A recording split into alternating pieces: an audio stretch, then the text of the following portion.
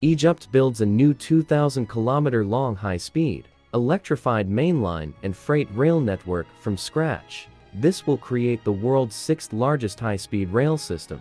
Is this real? Is it just talk on paper or just dreams? Watch the video with us to see what has been accomplished on the ground, and Egypt's endless ambition to grow its economy and catch up with the superpowers.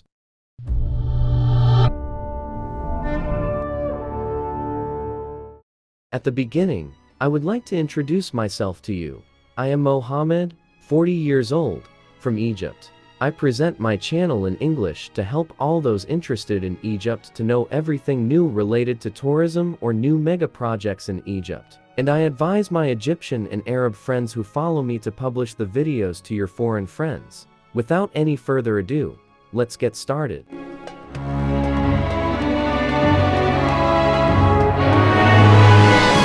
With the increase in the population in Egypt, and thus the establishment of new urban communities outside the Nile Valley and its delta to redistribute the population and benefit from the wealth of the state. On top of these new urban communities is the new administrative capital, which will move Egypt towards achieving the new republic, which the state aims for in a comprehensive construction plan in all fields. And with the ambition of the Egyptian state to develop its economy to become one of the 30 largest economies in the world, Egypt is actively looking for opportunities to support its growing country.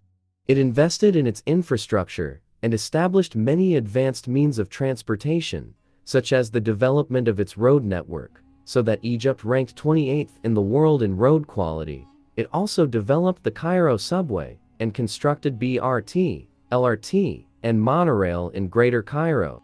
To achieve this goal, Egypt is investing in a high-speed electric mainline and freight rail network to transform the daily life of Egyptians through the latest means of transportation and to securely connect people and goods across Egypt with its new expansions.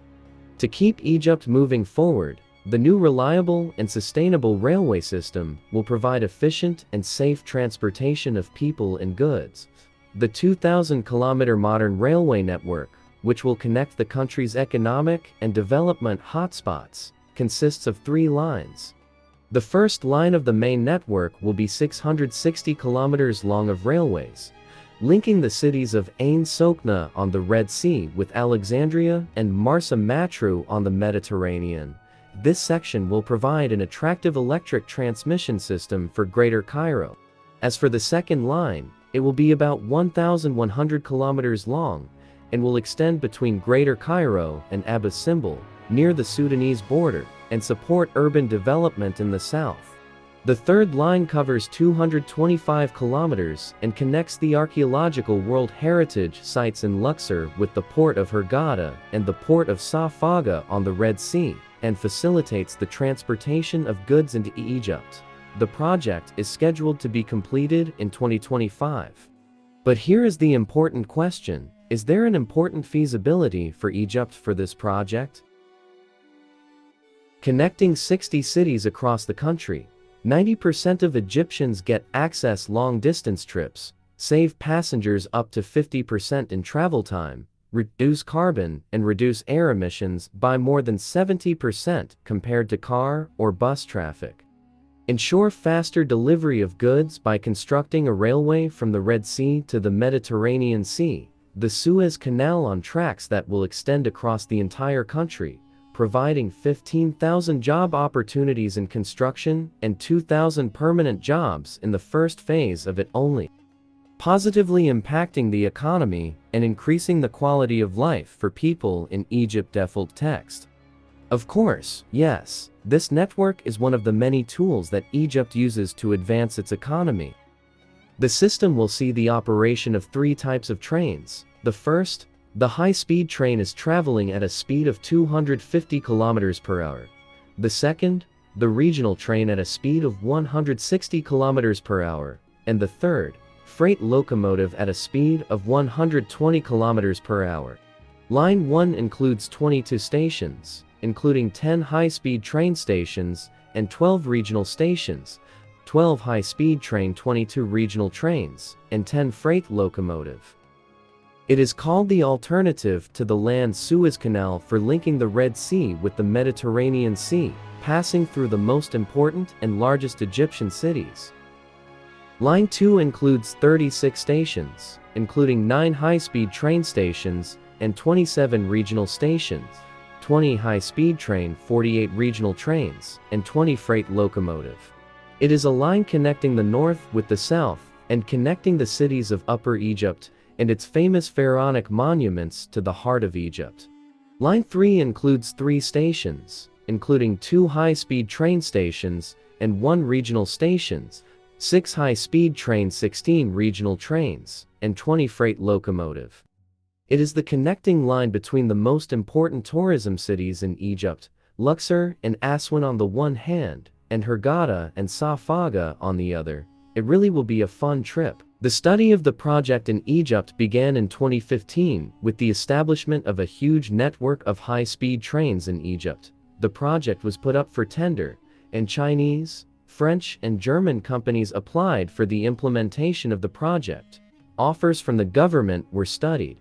On September 1, 2021, the Egyptian government, represented by the Egyptian National Authority for Tunnels affiliated to the Ministry of Transports, signed with the German company Siemens Mobility alliance with the Arab contractors and Orascom construction companies to design, implement, and maintain the first line of the high-speed electric train network with a length of 660 kilometers, with a value of $4.45 billion.